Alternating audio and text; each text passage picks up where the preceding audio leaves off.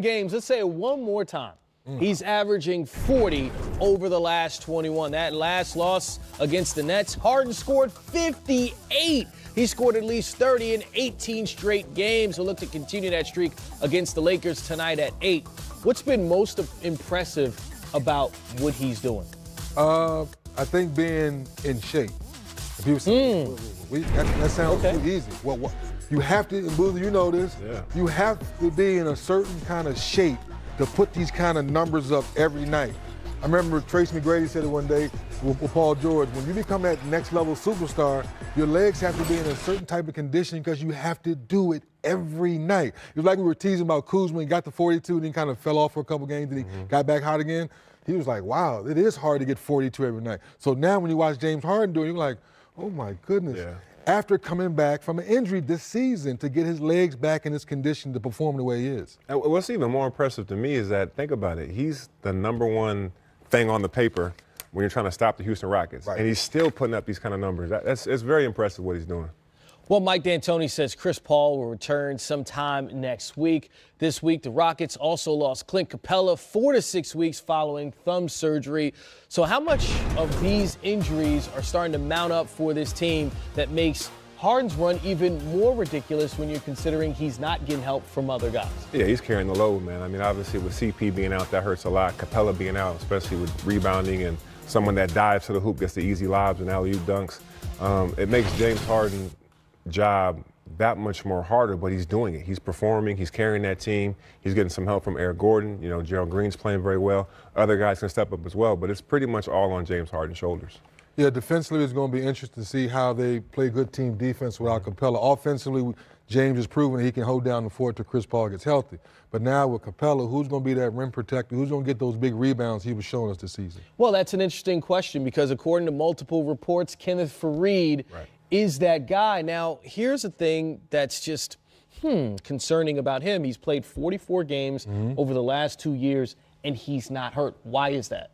Because he hasn't been in Brooklyn's rotation, or should I say plan. He wasn't in Denver's plan. Once Jokic and Nurkic came on, we talked about in the meeting, he had just got that big contract. He said he saw the writing on the wall. He gets to Brooklyn, Kenny Atkinson said he's just not a part of the rotation, so that's what happened.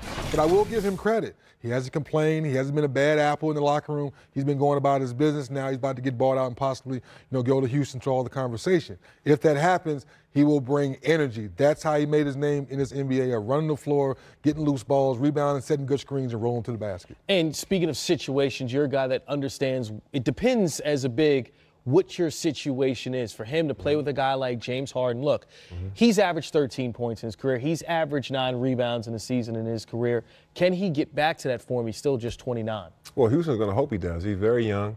He's very fresh. He doesn't have a lot of miles on his legs right now. And the hope for Faried is, like 3D said, he brings energy. There's always room for a guy that brings energy and effort.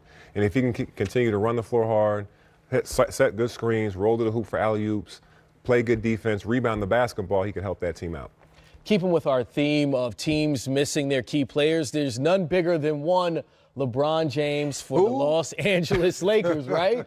Well, they come into tonight against Houston riding a 2-game win streak. The Lakers actually 5-7 overall without LeBron now. That includes wins in 4 of their last 6. Of the young Lakers who seemingly are growing through this experience over the past couple of games, who's growing the most to you? Kyle Kuzma has been cooking. You look at his numbers throughout the stretch, 26 points, 7 rebounds, playing very well. Me and 3D talked about it last night with you, Chris. He plays downhill. He's a runner. He takes advantage of his opportunities. He shoots the ball from a pretty solid clip from the three-point line. He makes his free throws, and he's getting more consistent. And that's the big thing for me with him, because he can pick and pop. He can roll to the hoop. On defense, he can play the 2, 3 to 4, sometimes the 5, depending on who he's going against. So for him, in his second year, to be averaging 19 points and doing what he's doing, trying to hold that fort down offensively, doing a great job. I think for that OKC game was Alonzo Ball for me, and to hear him say that I'm playing with more confidence, I'm playing more aggressive now that LeBron's down on the floor.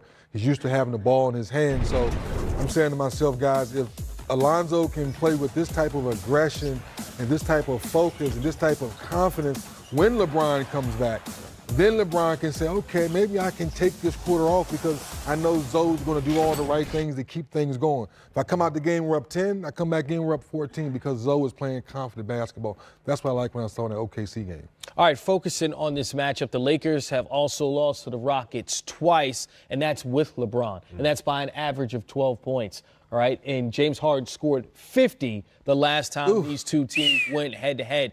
Can we expect the Lakers to be able to compete in this one? Chris Paul out, Clint Capella out, that's different. But can they compete against James Harden, the bearded one, the way that they're currently constructed without LeBron on the court? Well, I think what Luke Walton will try to do is to tap in what we saw in the OKC game the other night. The question is, when James Harden gets cooking, does your enthusiasm get taken out of you because now how do you slow him down? You know, on the flip side is you have to get some stops to get some easy offense to get your confidence going on the offensive side of the ball. I think something else I like that they did the other game was where they had Ingram playing the point, almost like a point forward. Yes. That helps them offensively, get guys involved, make plays for each other. So we'll probably see more of that tonight. LeBron will be cleared to practice next week. Lakers have Golden State on Monday, Timberwolves on Thursday, the Suns on Sunday. When you look at those games and you think of LeBron coming back, when do you foresee him being able to get back on the court if he's just now starting to practice on Monday? Knowing LeBron, Booz, you've been around him before. If LeBron really wanted to play, I think tomorrow, if we had to, he would. But I think there's being smart just to make sure. So a practice or two, and if LeBron said he's ready, then he'll be back on the floor. Yeah, LeBron's done a great job with his body. As you guys know, he barely ever misses any games, as we've seen throughout his career. I'll leave it up to him. You know, I think if I'm one of his teammates, he knows his body better than anybody else at this stage in his career, does a good job of taking care of it, he works out every day. And when he's ready, he'll be back out there. And when he does get back out there, the wins will start going like this. Yeah. And if you go this, right, because the Lakers in the standings, they were doing this before their recent win streak, winning 4 of their last 6. Does that take the pressure off LeBron to come back when, okay, the young guys are handling this right now, they're staying afloat, they've won 4 of 6, as opposed to, oh, wow, we're falling, we're almost out of the playoff picture in the Western Conference? I think it's the other way around, where when things were struggling, it might have been some pressure that maybe I come back a little sooner. Yeah. They win a couple. And now I want to get back now while they're playing well to feed off the good confidence and the good play versus they're struggling. It's like, LeBron, come save us. No, now we found our stride. Now we found our confidence. Now come back to your point. Now let's really ride this wave and go that way. I think he's looking at it that way. Yeah, I agree 100% because now these guys have stepped up. Kuzma's playing better. You know, Lonzo Ball's playing better. Ingram's being a playmaker and doing more things. Then you bring LeBron, who's an MVP candidate, back into the fold and gives them a chance to get even more boosted, hopefully climb a little bit up in this Western Conference standings. That makes a lot of sense. It'll be interesting to see how the Lakers perform tonight against the Houston Rockets and how they look when LeBron James comes back. Certainly something to be excited about. Russell Westbrook in. I had to call Bron, you know, and tell him, like, you know, I apologize for being that young player that wanted to everything at his fingertips, and I wanted everything to be at, you know, my threshold. I wanted to be the guy that led us to championship. I wanted to be the leader. I wanted to be all that, and, you know, the responsibility of being the best player in the world and leading a team is something that's not meant for many people. And Bron was one of those guys that came to Cleveland and tried to really show us what it's like to win a championship, and it was hard for him. Kyrie Irving on Wednesday night trying to give folks a perspective on where he is now versus his time in Cleveland when he was the young star playing alongside LeBron James, and trying to give context to the comments he made during the 3-game losing streak when he was sort of complaining about not getting the ball and about the young guys he was playing alongside. I'm going directly to you with this because you know Kyrie very well, obviously, from your Cavaliers days. What did you think when you heard this the first time? To be honest, I didn't hear any negative in it. And I was somewhat surprised that people went as negative with it as they did, in terms of he's trying to take a veiled shot at the young guys again, and that he's trying to be more passive-aggressive. I didn't see any of that, and I don't believe that relative to Kyrie. I think he was being very transparent. Like, look, I realize that I had an opportunity there that I didn't embrace and appreciate. What I think is different, though, and I think is complicated for Boston, LeBron was a multi-time MVP and a multi-time champion when he showed up, and he was clearly our leader, and he was 8 years older, 7 years older than Kyrie. In this situation, Kyrie and those other guys are very much more contemporaries. Kyrie is not a multi-time MVP, And they got one game away from the finals without him. So for him to come back, for Gordon to come back and introduce that much ball dominance, it was naturally going to take these young kids who have never played any other role than the role they just got done playing for that team. It's going to take them some time to find themselves. In Kyrie's case, he was sold. It's his team when he re-signed with us. And he recruited an entire team of free agents that all wanted to come. And then overnight, it was LeBron's team when LeBron decided to come back. Kyrie literally had a team taken away from him. Those young kids were never at that level yet. And so I think it's an interesting thing to see how Kyrie has now sort of become LeBron in this circumstance, and he thinks of himself in a weird way as the old head, when in reality, he's still just a kid and he's just figuring it out, and people need to just let him figure it out because his heart's in the right place. Yeah. Oh, man, you said the word kid, though. Isn't that's what set him off when he was playing with LeBron? He bristled at the idea of being condescended, it seemed like. At least yeah, but I'm really old. Exactly. But I think the authenticity with, in his words ring true for a lot of people. The tough part is the one place where they might not is in that Boston locker room with some of those younger guys, because they are looking at it through a similar prism that Kyrie had when he was in Cleveland when LeBron came back. I don't know if anybody deals with millennials or young people. Try convincing them that their reality is not everybody's reality. Good luck. And these guys played so well last year when Kyrie and Gordon Hayward were not in the mix. They have no reason to come back and believe that's not possible again for them. Jaylen Brown, Tatum, Rozier, they come back into this season with a confidence that you only accrue by doing what they did last year when these guys were out. So if you're Kyrie, you have to tread very carefully on the emotions and the confidence of these young guys, because they've got something to hold on to that you didn't have when LeBron came back to Cleveland. There had been no playoff success for Kyrie. All he was operating on was a vision of what he could do, kind of a blueprint of what he thought he could be as a player and what that team could be in the future. These guys have something in the pocket already.